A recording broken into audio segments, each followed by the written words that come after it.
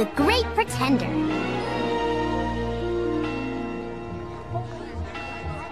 Here we are, Prisma. Carvor. Yoo-hoo! Oh, little locket! What is it you desire, Prisma? We came to this school just like you said. Now, where exactly is the next of the Wicked Nine? It can be found in the study of the fairy headmistresses. It is well hidden, but I know you can find it. I heard we have a guest teacher today in alchemy class. Really?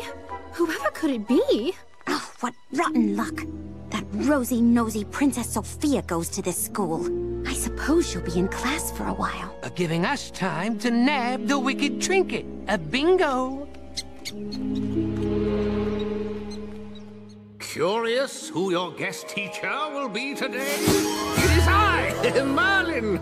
Greetings, children. As you enter your final semester here at Royal Pret, it is time to dream bigger dreams, shoot for higher stars. So for the rest of the school year, you will be doing advanced alchemy. Turn sawdust into gold dust? Invisibility potions? Wow. Yes, wow. But also, whoa, not easy. Quite true, Desmond.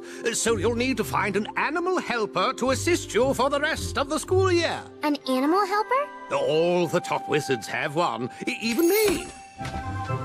They help you fetch ingredients, stir potions, unscroll scrolls, and lots of other useful things. Why, thank you, Archimedes. Can my pet mink Lulu be my animal helper? Mink, monkey, or magenta mongoose. As long as they are focused and hardworking, any animal will do. I definitely want Clover to be my helper. Your first advanced potion is due tomorrow. You and your animal helper will make it right here in class. So take a gander and choose your first advanced alchemy project. What should Clover and I make?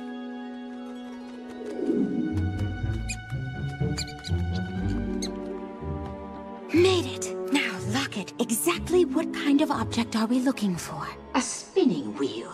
The very one whose spindle Sleeping Beauty pricked her finger on.